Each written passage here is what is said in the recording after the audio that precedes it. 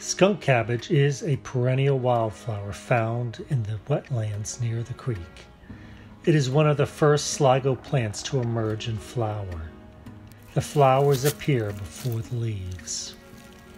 Close up, a flowering skunk cabbage appears almost prehistoric.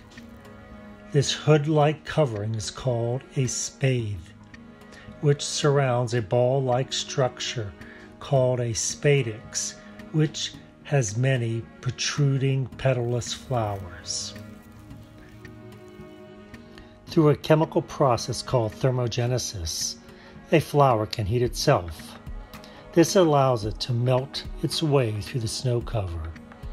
The heat, along with its foul odor and rotten meat color, helps attract pollinators like carrion beetles, carrion flies, and thrips. Spiders like to live in the spathe where they can await unsuspecting pollinators. As the petalless flowers mature, the spathe opens more to allow pollinators to enter and pollinate the flowers.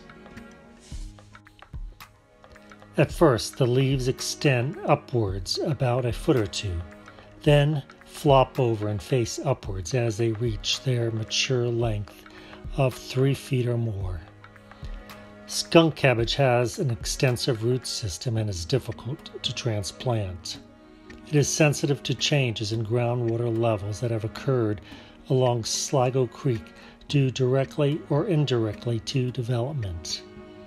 While most herbivores avoid skunk cabbage foliage because it causes a burning sensation when eaten, it is a food source for some wildlife such as snapping turtles, so these changes are a concern. The government also uses skunk cabbage as an indicator of wetlands.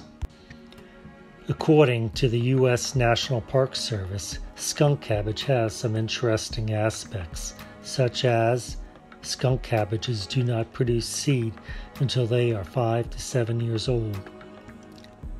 Individual rhizomes from which the leaves and flowers spring can persist for decades, perhaps centuries. The spathe is shaped to produce a constant movement of air within itself, helping to maintain an even temperature. Where are the skunk cabbage patches? Sligo has a fair number of seeps in the uplands, which sometimes support skunk cabbage well above the floodplain level. In his 2002 survey of our native plants, John Parrish found skunk cabbage in most of the sections of the park. Take your time while walking in the park. You are sure to find patches of skunk cabbage if you look carefully.